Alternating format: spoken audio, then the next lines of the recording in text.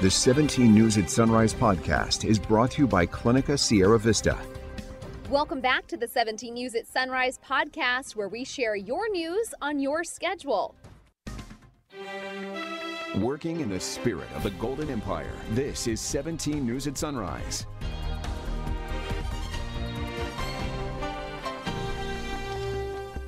Good morning to you. Thanks for waking up with us. I'm Maddie Jansen alongside Chris Burton in for Alex, who has the day off. Begin with news around the nation. This morning, federal officials are investigating a horrific discovery inside a hot semi-trailer in San Antonio, Texas.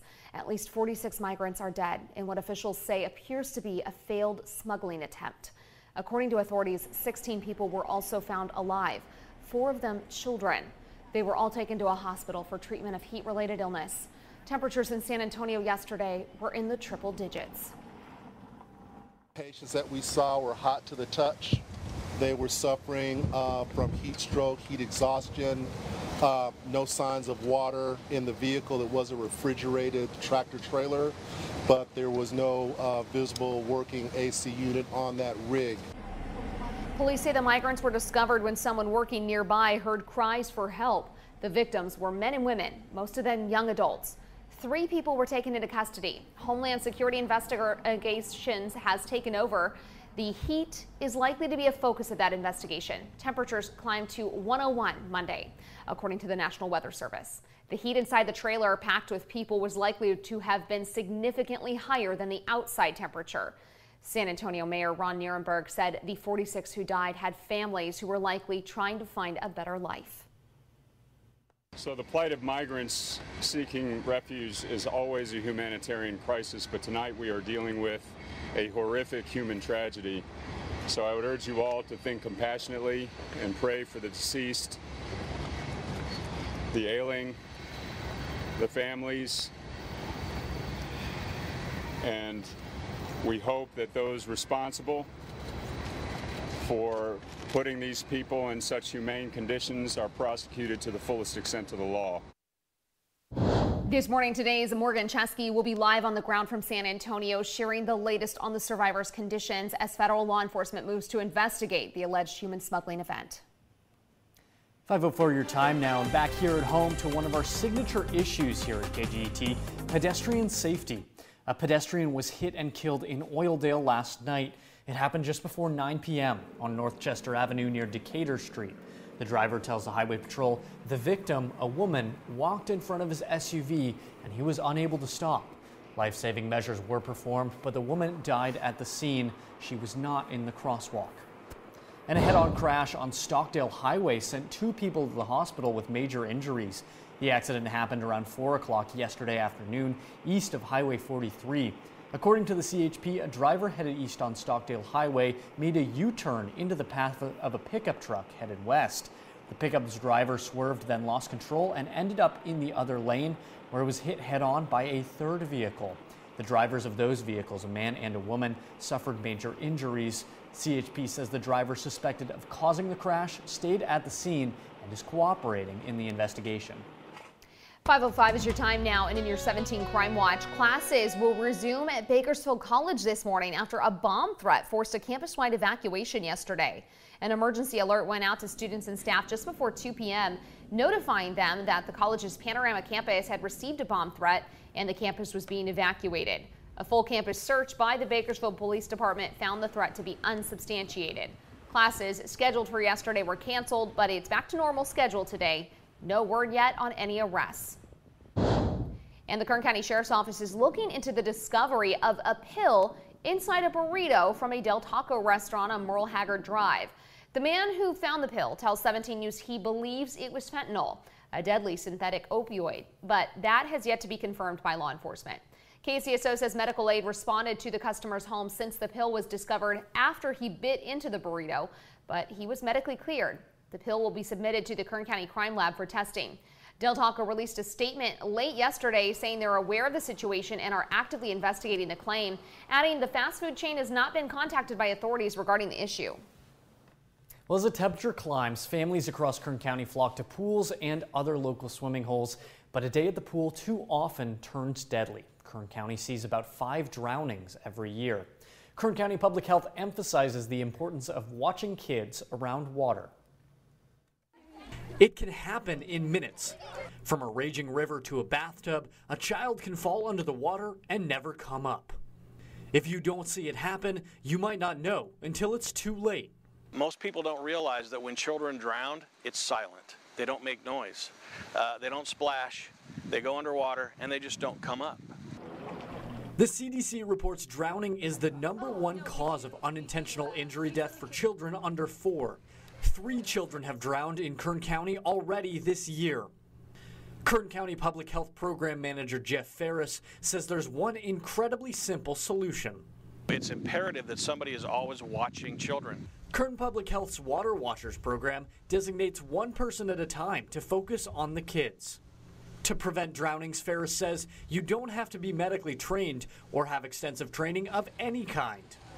You just need to make sure your eyes don't leave the children. They put the lanyard around their neck with the whistle, and it's their job for 15 minutes to do nothing but watch the children. The program also advocates for preventative measures like fences around home pools, swim lessons for kids, and learning CPR.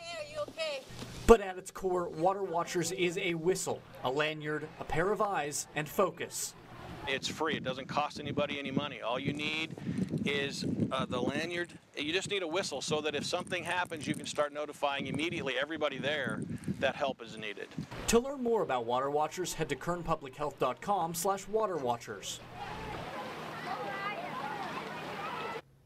5:09 now. 4th of July is next week, and local fire officials already have their hands full with illegal fireworks lighting up the night sky. Kern County Fire recommends you make plans to go to events set up by specialists this Independence Day rather than have your own show. But if you choose to perform your own pyrotechnic spectacle, make sure to buy safe and sane fireworks. If you're not sure, look for the seal. Any firework you see leaving the ground is not a safe and sane firework. Using illegal fireworks, including out of the prescribed time for your area, could come with a hefty fine. Kern County Fire will be using drones to help them catch those using illegal fireworks. Your time now 5:32, and this morning county supervisors are expected to decide whether to place a 1-cent sales tax increase measure on the November ballot. 17's Marco Torres breaks down where the money would go if it's passed by voters. This new tax proposal would only affect those who live in unincorporated parts of the county. These are areas outside city limits like Oildale. But this will only happen if the supervisors approve putting the measure on the ballot in tomorrow's vote. This is a critical time. Beg my colleagues to please step up and help this community reach our goals of a rising tide lifting all boats. The proposal needs 4 out of the 5 supervisors to pass and be put on November's ballot. Multiple community members stepped up last Tuesday to share their financial need. The Sheriff's Office currently has 125 vacant deputy positions, 122 vacant detention deputy positions, and 111 vacant non-sworn positions. And these numbers are growing on a weekly basis. If passed, the 1-cent tax will increase sales from 7.25% to 8.25% for transactions in unincorporated areas. If the tax increase passes, the tax money is intended to be allocated to vital services like law enforcement, emergency medical response, and general government use. However, 2nd District Supervisor Zach Scrivener says the timing for this proposal is a big issue. These thoughts mirroring many from our community. I just don't know what to think anymore. It's just overwhelming. It's a sad thing because people are barely making it, you know, and with first of all, the gas prices are insane, but the food, people have to eat. It's going to be a hit to all of our pocketbooks, just like what gas is right now, as long as they do accountability of where the money is actually going, because I feel like sometimes money says it's going one place and sometimes a lot of hands get involved with it. So we'd like to actually make sure it goes to where it's supposed to be. It would be great. That was 17's Marco Torres reporting. Now to news around the state. California lawmakers began formal hearings Monday on the state's $307 billion budget plan. That was finalized by Democratic leaders Sunday night. The budget includes a $17 billion relief package in response to rising gas prices and inflation, part of which would provide refunds back to taxpayers. Governor Gavin Newsom's administration says payments will begin going out in October. The payments will be based on income and would be between $200 to $350. At the end of the day, we're helping families across the state of California have relief, whether they drive a car or not. They can use that money to cover any kind of expense. The relief package also includes a pause on the state's 23-cent per gallon sales tax on diesel fuel for a year. Republicans questioned why pause that tax and not the state's 51-cent gas tax, which will increase another 3 cents Friday. Right now, Californians are frustrated. They're growing weary, and this process, unfortunately, adds to this growing frustration. Lawmakers are poised to pass the plan on Thursday. Making news around the nation this morning, a monumental Supreme Court term is coming to an end. The court ruled Monday on an important religious speech case as fallout from Friday's abortion ruling continues. Abortion rights supporters are scrambling to protect access to the procedure. NBC's Chris Pallone has more. With President Biden in Europe, members of his administration insist they're still working to protect access to abortion in the wake of Friday's landmark Supreme Court decision. We're going to continue to do everything we can to make sure you receive the care you need. Right now, abortion is illegal with few exceptions in at least 7 states, and soon at least 6 more are also expected to ban it. The administration dismissing for now an idea to provide abortion services on federal land, but says states should not interfere with abortion pills sent through the mail. We will do everything within our power as an administration through the executive branch to ensure that women have access to the medication they need.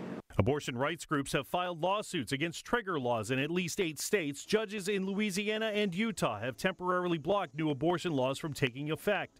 And while the latest polling shows 56% of Americans say they oppose the Supreme Court's decision, Republicans are celebrating the ruling. What the court did in effect was return this very controversial issue to the people and their representatives.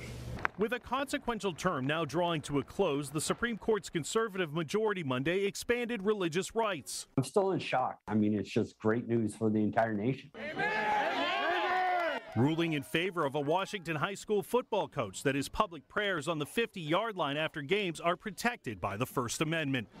With angry protests in the streets and polls showing most Americans are against overturning Roe, Democrats hope that drives them to election victories during the midterms this fall. But Republicans point out that their voters are motivated by these issues as well.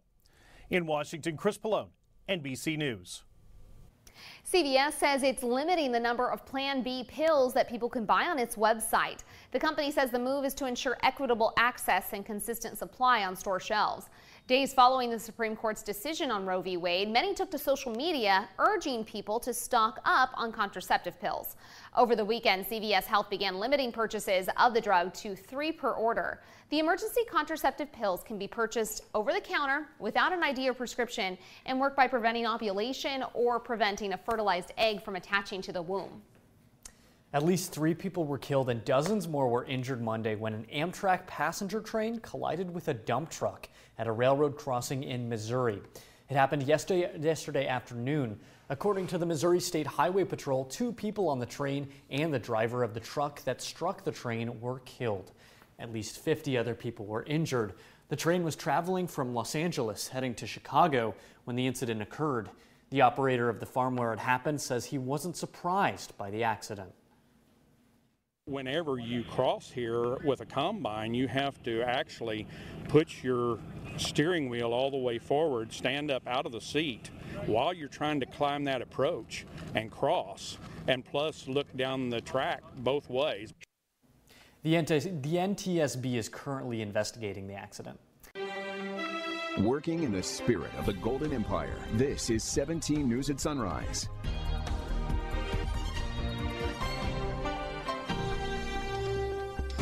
The 17 News at Sunrise podcast is a production of KGET and Nexstar Media Group. For more on all of the headlines in today's show, head to kget.com.